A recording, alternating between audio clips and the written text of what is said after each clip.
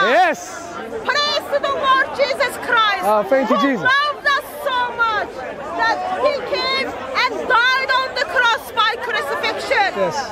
Praise to the Lord Jesus Christ, who made sinners again to be in the presence of God with His blood. That's right. That's right. Bible tells us, as men and women choose to separate themselves from God, God sent His only Son, so that we can go back to Him. With the blood of Jesus on the cross, man and woman are made right with Holy God. Oh yes. Oh yes. Without Lord Jesus Christ, we are just nobody. We are nothing. We have no life. But it is Lord Jesus Christ who brings us back to God. Oh yes. Who gives us back? He gives us life. It is Lord Jesus Christ who makes us alive. Praise to the Lord Jesus Christ. Praise be to God. Who deserves all praises. Yes, indeed. Indeed. Okay. Today we want to talk about Muhammad, the prophet of Islam. Best example to mankind. Yet he is identified as the man of God, best example and seal of the prophet. But as we look at the Bible, we see Bible identifies Muhammad as the false prophet. Lord Jesus Christ talks about him and tells us he is the false prophet. Yes, correct. Old Testament prophets are talking about Muhammad and identifying him as the false prophet. Yet today, 1.8 billion Muslims are faithfully trying to follow a man called Muhammad. Yet when we look at the Islamic tradition, we see it is Muhammad who is affected by the Satans. It is Muhammad who has been deceived, and therefore he deceived many. Very true, yes. So we look at the Quran and we see Quranic teachings on this. Right, are we Surah 16? Let's go back to Surah. Okay, so we're gonna go to Surah 16, and we're gonna read what it teaches in regards to this. You got it up there? Surah 16. We've got people who like these verses. Surah 16, verse 98. Okay. When you recite the Quran, seek refuge in Allah from Satan, the expelled from His presence, His mercy. Indeed, there is for Him no authority over those who have believed and relied upon their Lord. That's right. If you rely on Lord, if you rely on Allah, Satan has no power over you. That's right. His authority is only over those who take him as a friend and those who associate him with partners. Yes. Surah 16, 98 to 100 tells us Satan has power only those people who are not friends with Allah. If you are friends with Satan, then Satan has power over you. As Quran tells us this, also when we look at the Islamic tradition, we see Muhammad says the similar things. So we're looking at the Ibn Kathir. Should we start with Ibn Kathir?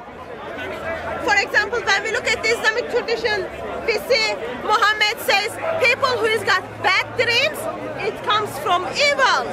Muhammad talks about use of the bells is as the sign of evil. That's right. That's right. And then as he explains those to the Meccans and in early Muslims, we want to see today if Muhammad fulfills any of those demon-possessed actions which early Muslims identified and early pagans identified. Right, so we're going to look at The bad, which one are we going to look at first? Bad and evil dreams? Yeah, we can start from there. Okay, so according to the criteria for someone being possessed by demons, it falls under certain criteria. One of them being eloquent speech, but another one, bad and evil dreams. Another one is the use of bells. So there's criteria, and you can read them somewhere in Sura, Bukhari. Those criteria comes from Muhammad himself. That's correct. It doesn't come from any other person, but it comes from Muhammad himself. So let's look at the first one, eloquent speech, which he mentions. Okay? It says here, I'm going to get straight down to the chase. It says, thereupon Allah's messenger, may peace be upon him, who had been gifted with the most eloquent and pithy expressions, said, I forbid you from every intoxicant that keeps you away from prayer. So here, Muhammad sets this standard, this high criteria of eloquence in speech that shows that you are demon possessed, yet he himself had eloquent speech, and there you see that he falls short of his own standard. Therefore, according to Muhammad, he must be demon possessed himself. So, also, it is in the same Islamic tradition. Yes. We read that eloquent speech is part of magic. Yeah. It is part of magic. Yeah. Yet we look at the life of Muhammad, and then we see that Muhammad is practicing this. Yeah. Do you have an example that Muhammad is practicing this, brother? I think you have to read that one. Yeah. Islamic tradition tells us if someone is doing eloquent speech, it is for magic. It is part of the magic. That's right, yeah. Yet we look at the examples of Muhammad, and then we see his eloquent speech are allowing people to practice what Muhammad himself said. Right. So it's a persuasion. Yes. They're being persuaded by his eloquent speech, which is, according to him, you're demon possessed. So we have a demon possessed Muhammad. We just said this demon possessed Muhammad is a lost prophet and followed by 1.8 billion Muslims today. And another criteria that Muhammad was under the power of Satan, under the power of demons, under the power of magic is bad dreams, bad and evil dreams. Yeah. All right. So it says here, narrated Aisha, the commencement of the divine inspiration to Allah's apostle was in the form of good, righteous, true dreams in his sleep. He never had a dream, but that it came true like bright daylight. He used to go in seclusion, the cave of Hira, where he used to worship Allah alone continuously for many days and nights. He used to take with him on the journey food for that stay, and then come back to his wife Khadijah to take food likewise again for another period to stay till suddenly the truth descended upon him while he was in the cave of Hira. The angel came to him and asked him to read. The Prophet replied, I do not know how to read. The Prophet added, the angel caught me forcefully and pressed me so hard that I could not hear it anymore. He then released me and again asked me to read. And a second time till I could not bear it anymore. He then released me. And so here we have... That's the first revelation Muhammad is receiving in the cave. The first revelation, yes. And he's having, what it says here, righteous dreams in his sleep. But what we find is that this isn't exactly a good dream. It's an evil dream because he's being pressed, he's being forced. You know, the angels tell him to recite. He says, I cannot read. And so we have Muhammad who sets this criteria that bad dreams come from the devil, But yet he himself is receiving these bad dreams. And not only that, it was his first revelation, which shows even from the get-go, he was falling underneath the standard of being possessed. As you continue to read the same story, yes, you will see effect of that. Muhammad wanted to commit suicide. He wanted to commit suicide. Yeah. He wanted to commit suicide again and again and again. He was that much affected. Suicidal prophet. Freaked out what's happening, that he wanted to commit suicide. Yeah. And also it is same Muhammad who stated, a true good dream is from Allah, and bad dream is from Satan. Wow. It is same Muhammad. It is same Muhammad who states if you have bad dream, it comes from Satan. Yeah. Yet in his first dream, in his first revelation, Muhammad had very bad dream. Yeah. He wanted to commit suicide. Also, as you read Islamic traditions, in his biography, in his customs, we see when Muhammad had the vision of hell, he freaked out so badly for that dream. Again, Satan stepped in. Yeah. And man called Muhammad was affected by Satan and had a dream from Satan. The question is, if Muhammad is the last prophet, if Muhammad is the prophet of God, and if people who see God as their Lord and put their trust in Him, why this man is under the attack of Satan? Yeah. Can someone, is there a Muslim, can someone answer that? Can you answer that? Did you hear the question? Are you a Muslim, by the way? Okay, could you repeat the question for him? He might have the answer. So, according to Islamic tradition, bad dream comes from the Satan. And Muhammad himself had bad dreams. My question is, why do you put your trust on this man while he was under the attack of Satan? We just read it here. My brother just said it. You don't know about that? Right, yes? How long have you been Muslim? 2 years. What was your faith before? You were agnostic. You have been Muslim for a few years, but you didn't even check the basic character of your prophet? That's the most important thing, right? Say something about Islam. First of all, I studied the Qur'an and I came to Islam. The Hadith is not as important as the Qur'an. So that's I haven't read all of it yet. So you studied the Qur'an and you become a Muslim, therefore.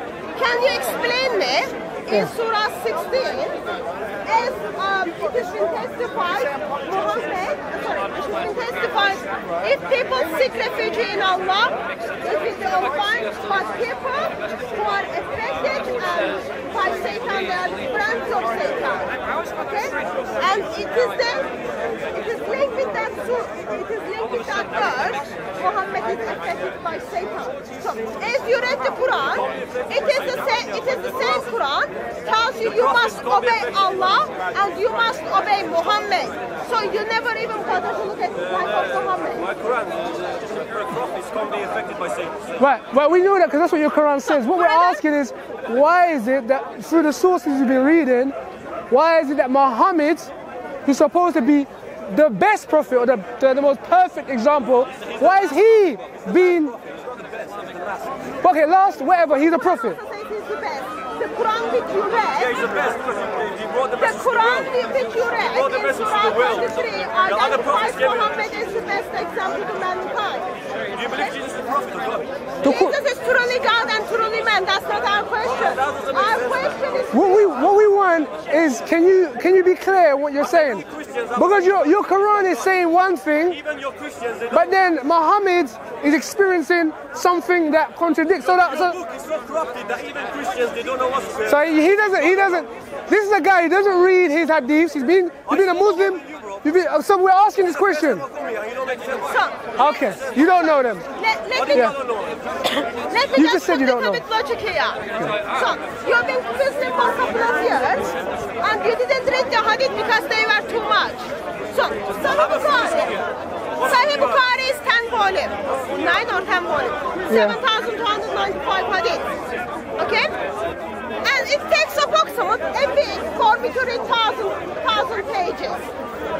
And I would say, if you sit down, you will be able to read the Sahih Bukhari within 2 weeks. Yeah, but You haven't read it. But you know what? What's even better than that is that we have Christians who are teaching you your hadiths. And so if you were genuinely, sincerely trying to understand your Prophet Muhammad, why wouldn't you open your ears and listen to the hadiths and the tasfirs that we're giving to you? Are you interested in knowing what this? Are you interested in knowing about your Prophet? Are you interested in this? Are you interested in knowing about the character of your Prophet?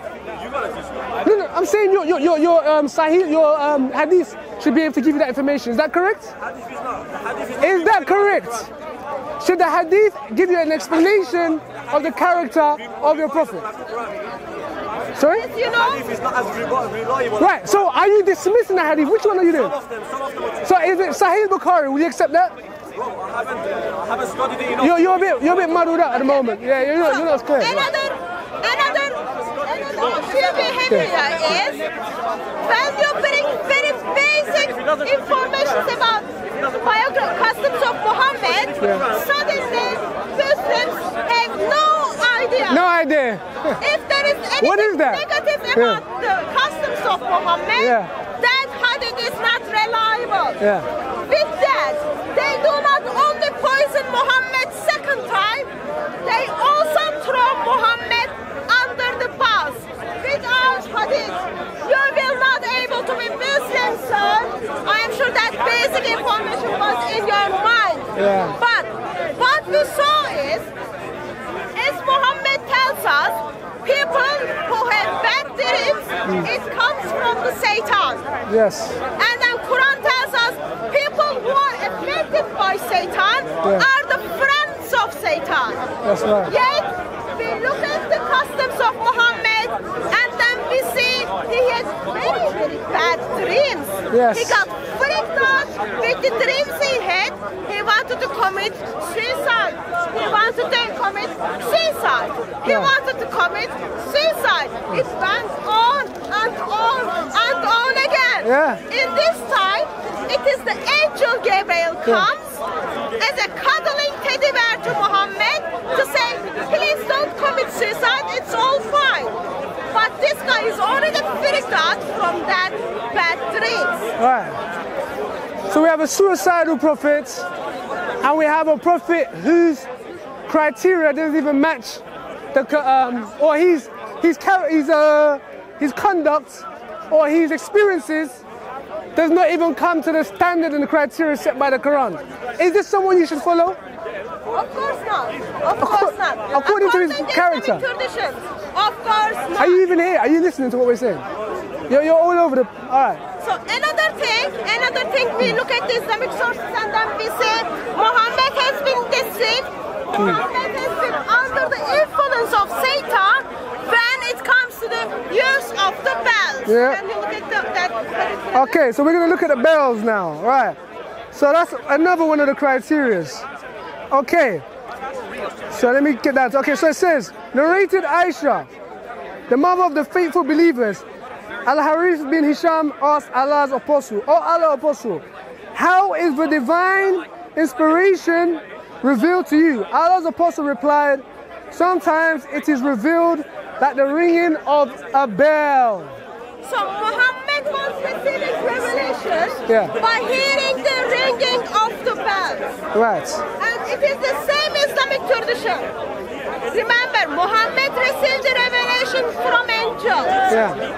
Islamic tradition tells us angels do not accompany the travelers who have been with a dog and a bell. Right. So where did that revelation came from? If angels wasn't hanging around with Muhammad. That's a good question for Muslims to answer. Can you answer?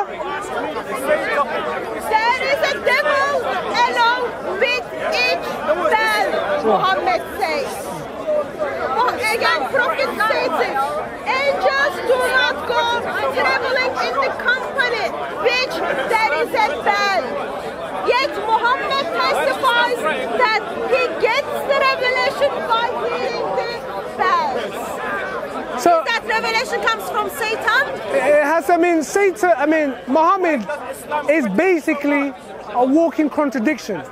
Because he says, he claims that he received these revelations from Allah in the Qur'an, and then you have people like Sahih Bukhari, Sahih Muslim, and all these hadiths and tasfirs that say that, you know, we know so much about his life, and this is how he lived. But yet everything he says contradicts Allah's instructions. Everything the criteria, the standards he puts, he himself contradicts it. And so we have a confused prophet, and what we have to ask ourselves is, can we follow someone who himself breaks the laws of Allah, and the standards he sets, he falls below his own standards? Is that someone you can rely on? So, when we look at the Islamic tradition, we question the Muhammad's prophethood through Islamic tradition. Not because we are Christians and Christian scripture tells us Muhammad is false prophet, but because 1.8 billion Muslims follow man called Muhammad and believe he is the prophet. When we look at his life, we see Muhammad had a very good speech. And according to Islamic tradition, that was under the magic. We hear that Muhammad was frightened from his dreams. And Islamic tradition tells us it came from the Satan. So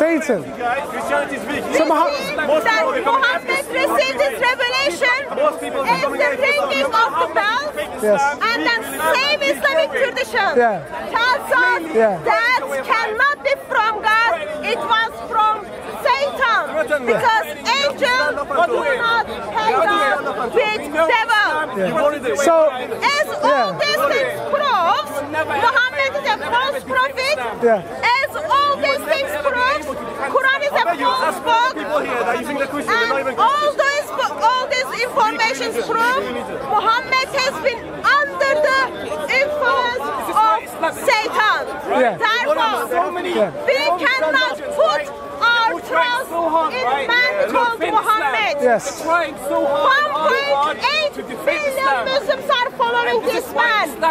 Yet, clearly, he wasn't having any relation with God. Clearly, he was far from God. And clearly, man called Muhammad, identified as the prophet of Islam, was under the satanic power. Well, that's interesting, because according to the Quran, Surah 354, it says that Allah is the greatest of deceivers. 354, Allah is the great, yes it does. Allah is the greatest of deceivers. And then you get Muhammad, who clearly is deceived by Allah. And then Muhammad is like he passes on the buck. He deceives unbelievers or Muslims into believing that Islam is true and Muhammad is a prophet. And then now we have, like my sister said, 1.8 billion deceived Muslims who follow the deceiver called Muhammad, who in turn follow the deceiver called Allah. We have a problem there. We've got a deception problem going on. Here's the bottom line, though. Here's the bottom line. As Muslims have God called Allah, identified as the best of deceivers. As Muslims have Prophet, leave him. There is an alternative. Alternative is Lord Jesus Christ. That's the option. You got alternative. Why is Christianity You got alternative. helping us? Why is Christianity religious religion? Are you trying to engage? Love God so much that He gave His life for us. That's right. Bible tells us there is no any other way. Yeah. Man and woman can be right with Holy God. Yes. Yes. Only through and because of the blood of Jesus. Amen. We are made right with God. That's right. That's right. That's Praise right. to the God. Hallelujah. Praise to the God who offers us eternal life. Only Jesus. Praise No one to the else. Lord of Lords, Yes. King of Kings. Yeah. Praise to the one who came and died on the cross for every one of you. Praise to the God who is going to judge man called Muhammad. Yeah. And he is going to keep him accountable Yes. for deceiving 1.8 million Christians. Yeah. Praise to the Lord Jesus. The way, as we look forward to the way He comes back, we remember, one day, every tongue will confess He is God. Yes. One day, every tongue will confess Yes. Jesus Is Lord. Amen. Amen. Existential crisis in the Islamic world at this moment in time. Muslims are seeing visions of Christ and converted. Before that, repent. Repent before it's too late. It can be too late one day. All this, yes. Before it is too late. Come to the Lord Jesus Christ, who gives us eternal life. Yes. Who gives us right with God. Hallelujah. Who tells us Yes. we are His sons and daughters. That's right. Who loves us enough Yes. to do something for us. Yes. Praise to the Trinitarian God. Amen.